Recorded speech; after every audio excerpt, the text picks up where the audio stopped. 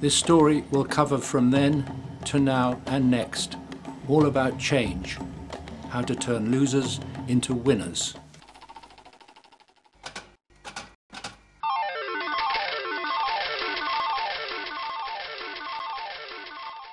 Quite a long time ago, we made a series around the world about endangered species and showed how the clock was ticking faster and faster.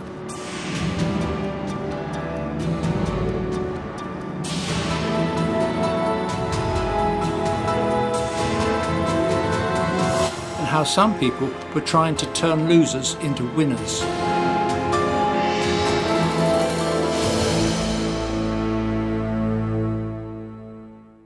Of the threatened subjects was one that might seem safe. It's one of the most formidable eagles in the world. It lives in Africa, an icon of the forests, the crowned eagle. Back in 1993, we filmed an extraordinary saga involving a pair. We'll update the story and use it to explain how Kenya's forests are changing and how one man, Simon Tomsit, took great risks with this formidable king of the forest, the crowned eagle. The forest in Africa can be a dangerous place. Colobus monkeys are always at risk.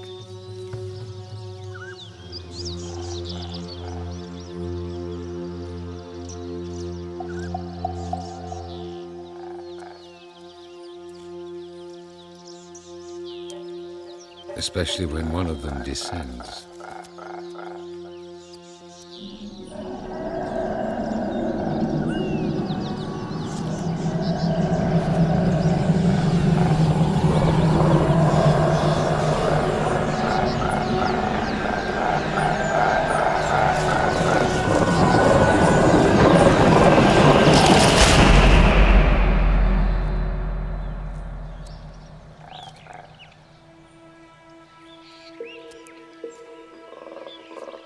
A crowned eagle must kill to live, and in doing so reminds the forest of his place of power.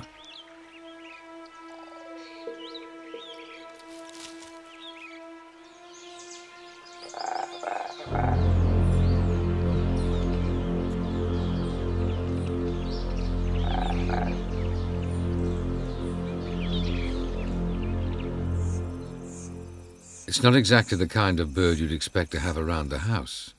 Simon Tomsit's not talking budgies here.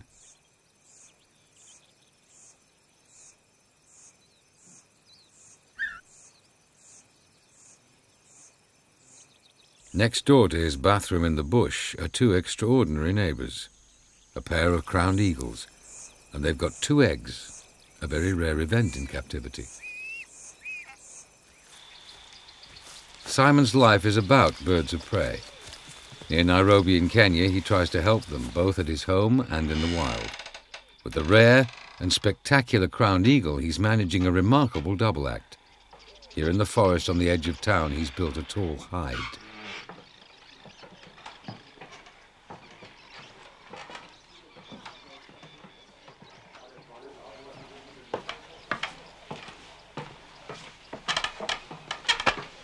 Provides a special view for local Africans, school children, and eagle biologists.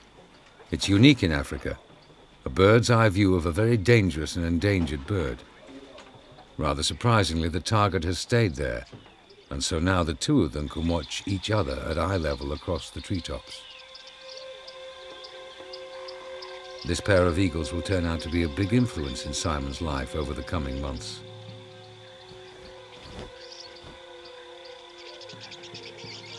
And it's not just Simon who'll be affected.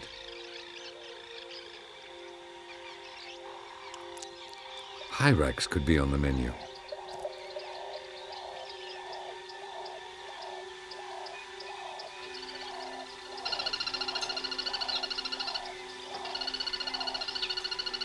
Or squirrels. And he seems to know it. Even antelope must always keep alert. They never know who's watching.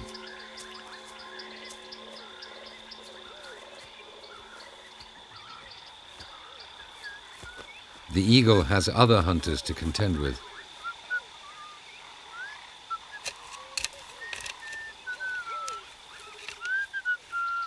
This is another predator, placing a snare made from sharp porcupine quills, which will spring shut on the foot of the prey.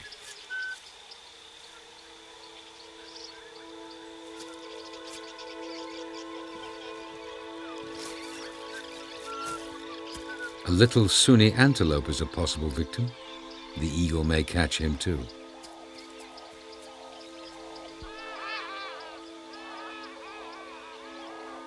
Or a Sykes monkey. Eye contact.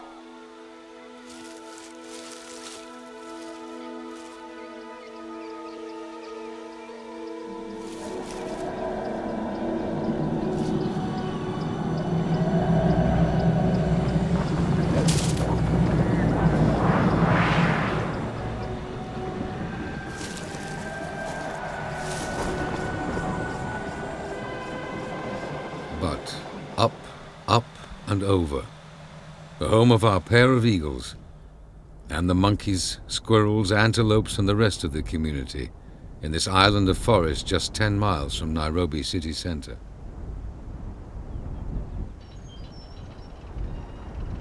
And its location brings problems, like a quarry that's eating the heart out of the forest.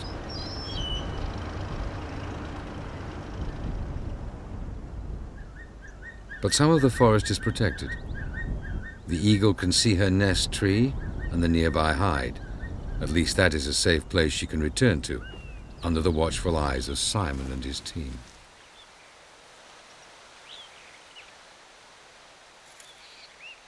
And they're all watching each other.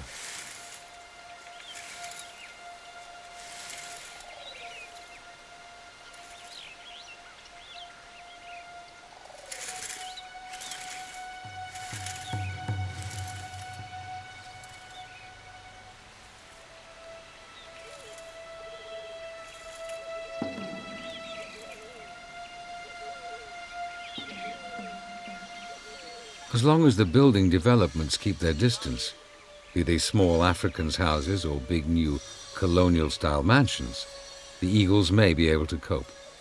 But to protect them, Simon must know what they'll tolerate and how they live.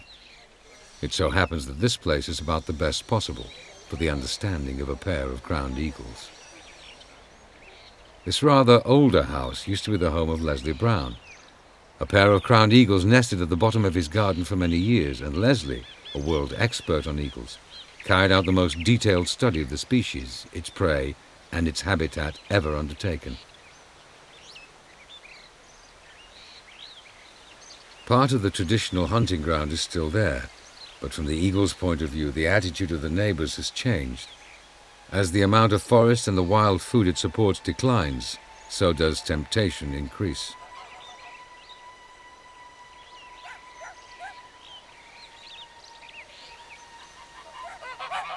Captain Duncan's geese, indeed his dog, are too close for comfort, and he has clear views about eagles and their nest now at the bottom of his garden.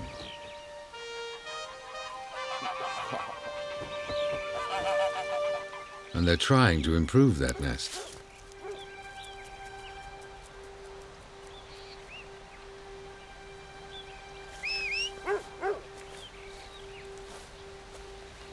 It's a nice spot for a walk.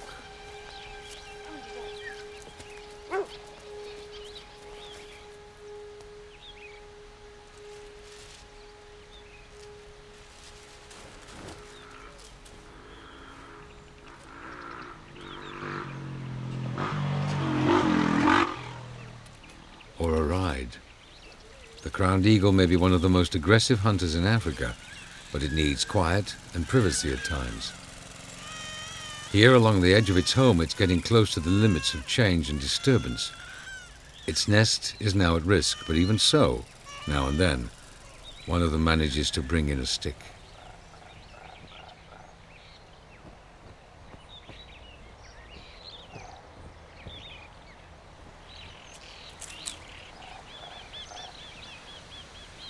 Now this is really bad news. A damaged eye.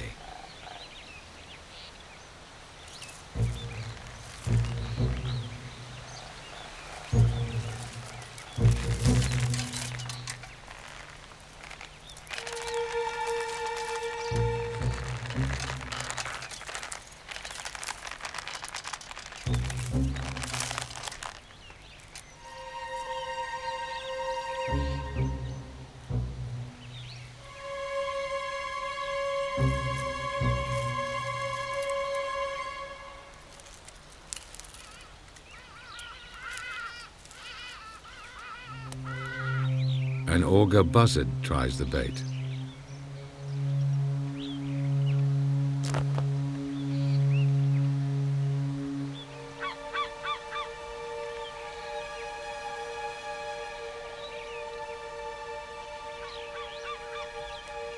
As usual, they all watch each other, particularly the two eagles.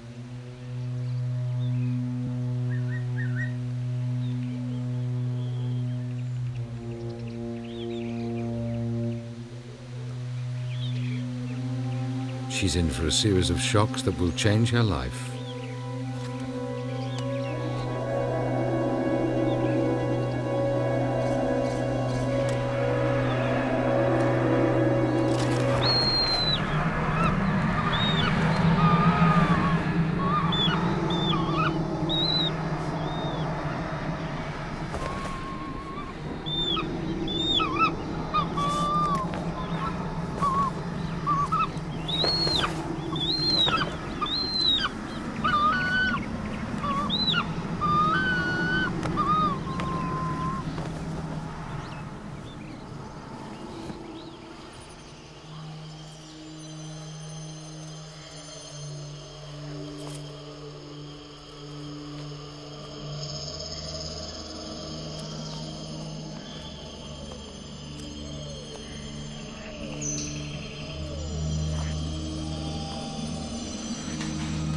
A vet.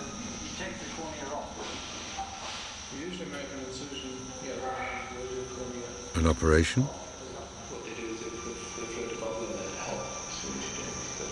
Simon. An X-ray.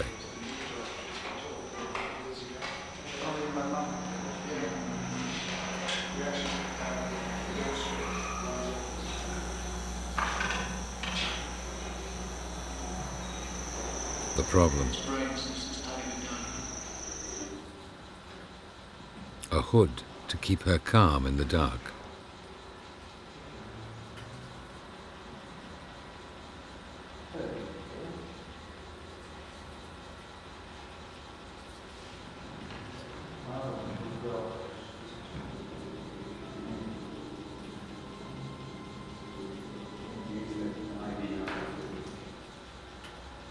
No one knows if the operation will work. It's a world first at the local eye hospital.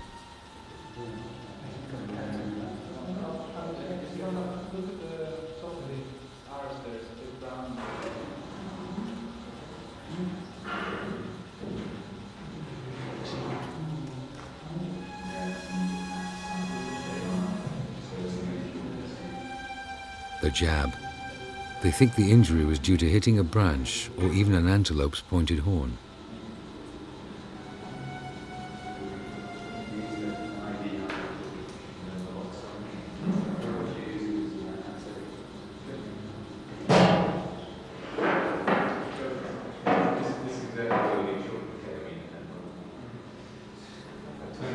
The laser.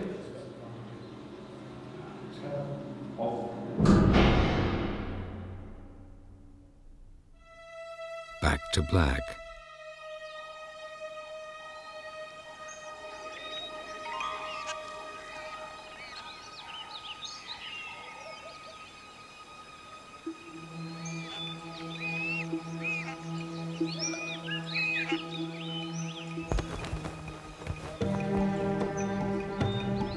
Over the familiar gardens, both rich and poor, to the tree and the hide in the distance.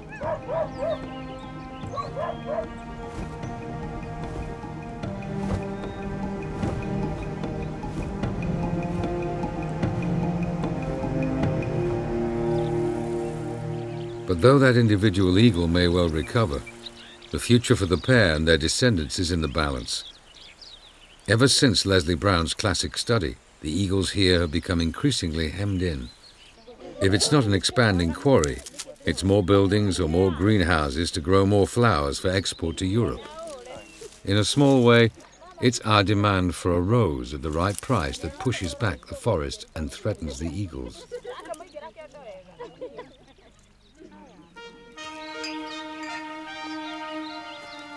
Lifestyles, be they like Karen Blixen's out of Africa, which used to be just near here, or more at the African end, they'll certainly have an impact on our wild eagles. It could be enlarging the garden, protecting the geese, or cutting wood from the forest.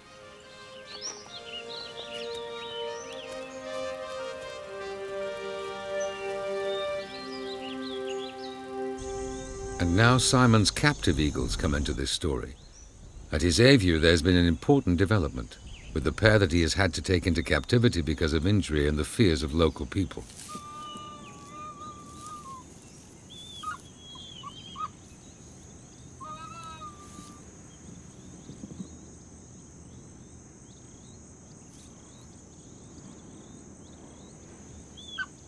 One chick has successfully hatched. A parent decorates the nest with greenery as it would in the wild. Simon provides that, and of course the right food that will be delicately passed on to the new arrival.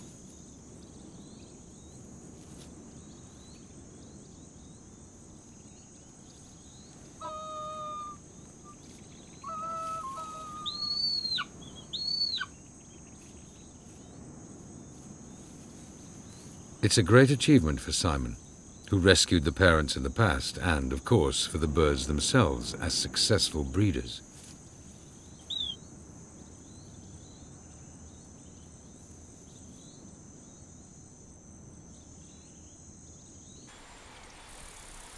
Back at the wild nest, the question is, will the female now breed successfully?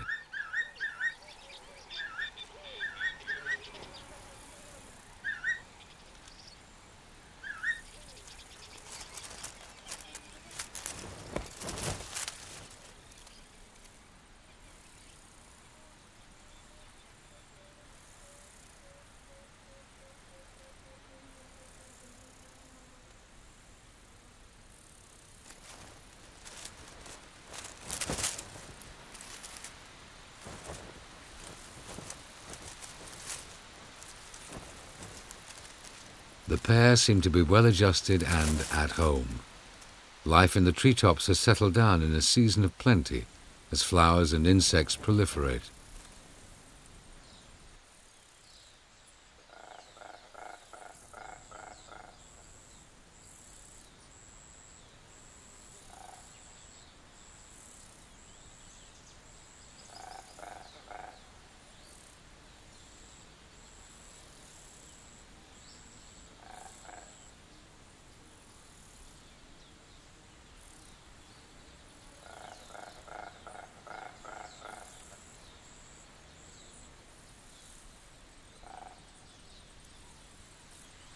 It's a time of birth and preparation for the future.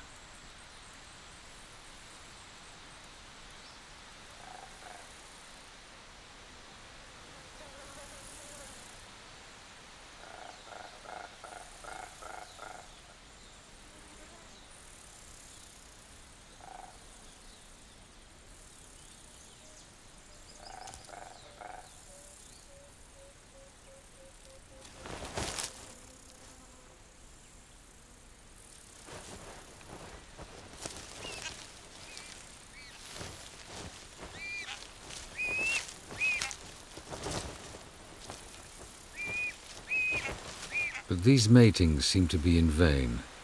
Simon will have to try and solve the problem back at his aviary.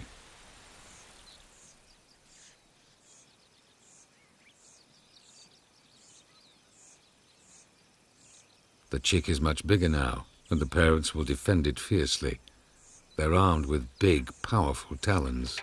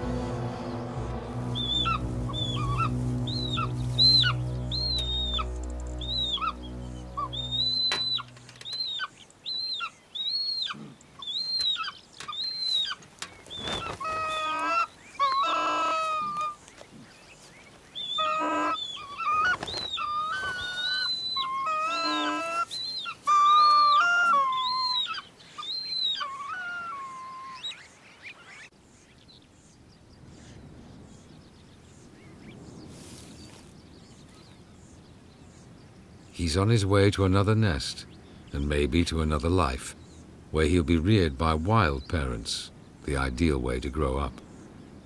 But it's sad for the pair he leaves behind.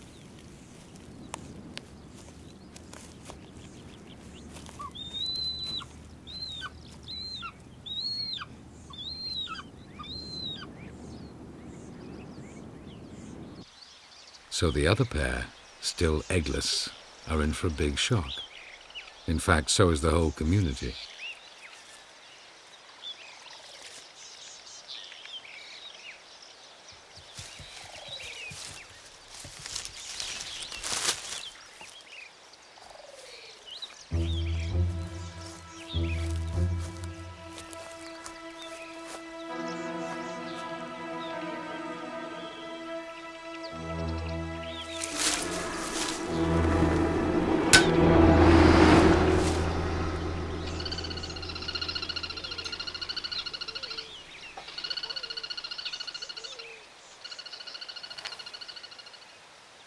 Simon's put a line up, followed by a bag with a major surprise in it.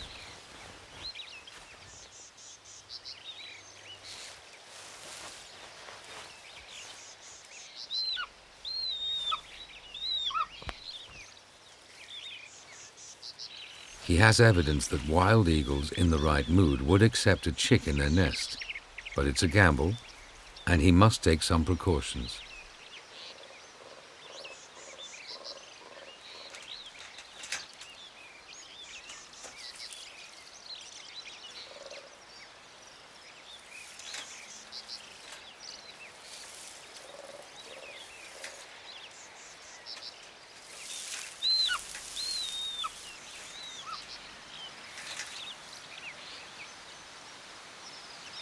One wonders who is the most surprised.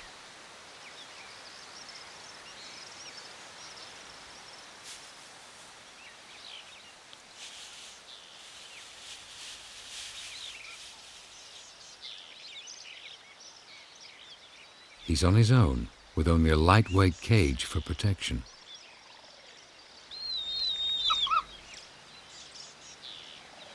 They're certainly intrigued.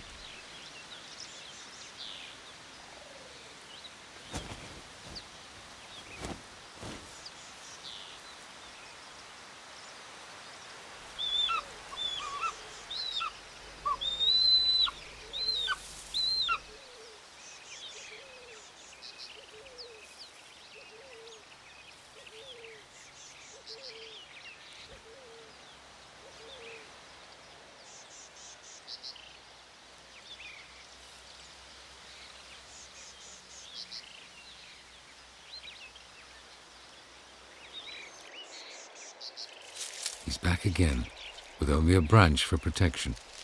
She could easily damage him badly, which would be odd thanks for trying to save her eyesight.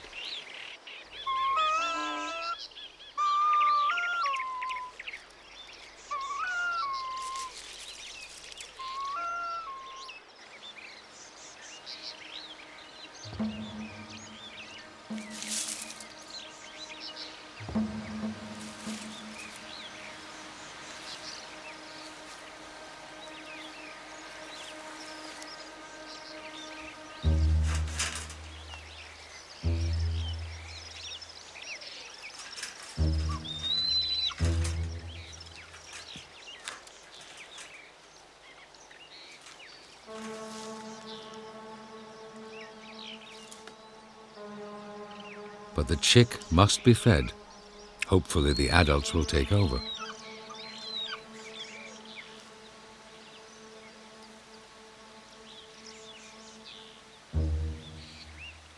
And then the big test, without the cage.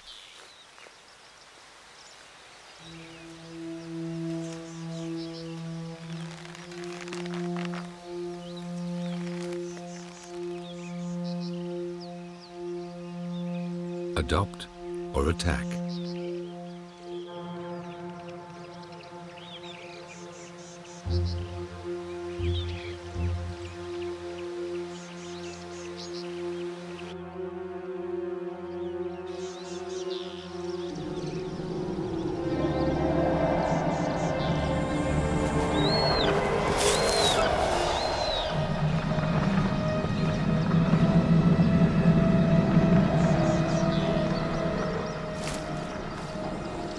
near disaster.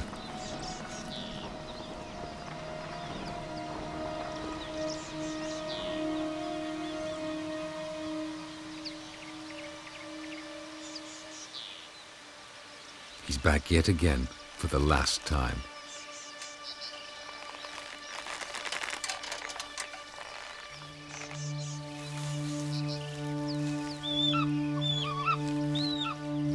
The chick will be returned to the aviary and reared there safely.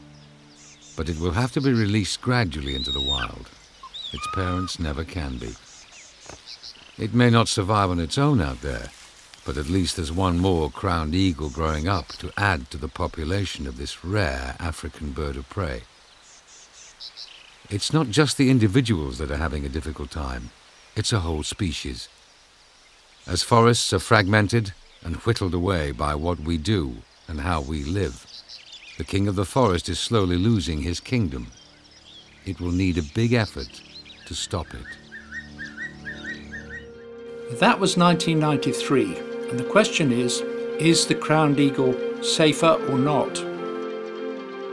It literally depends on the forest, and millions of Kenya people depend on the forest too, for water.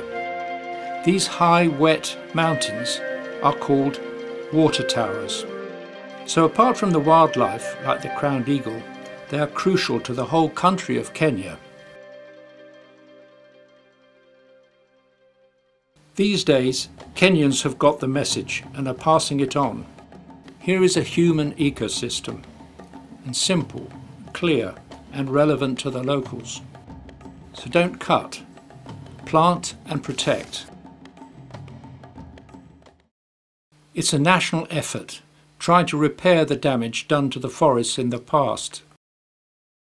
But with an ever-increasing human population, Kenya's forests will become more and more important.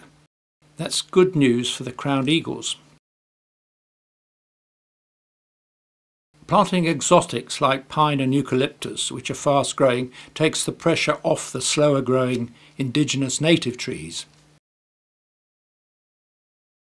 But with the number of people growing so fast, can they wait long enough to bring back the water towers to their full potential?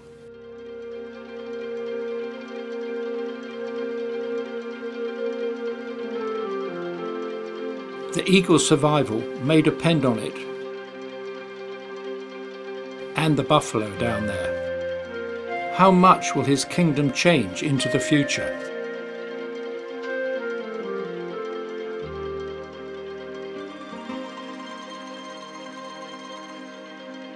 And here's a clue. In the Aberdares Mountains, there's an unnatural straight line. It's a fence, 400 kilometers long, built over some 20 years. It surrounds the whole water tower, keeping dangerous buffalo and elephants in and people out.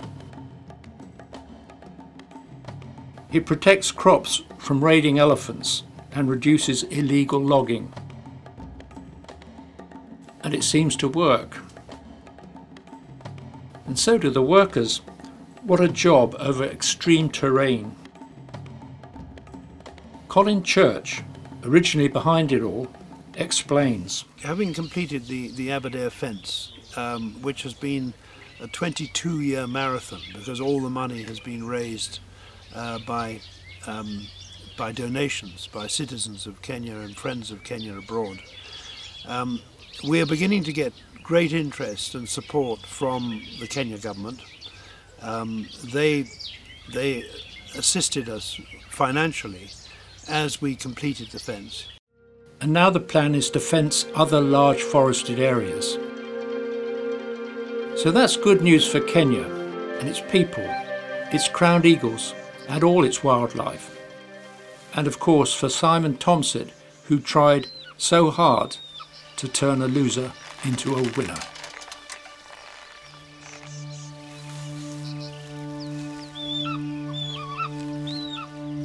The chick will be returned to the aviary and reared there safely. But it will have to be released gradually into the wild. Its parents never can be.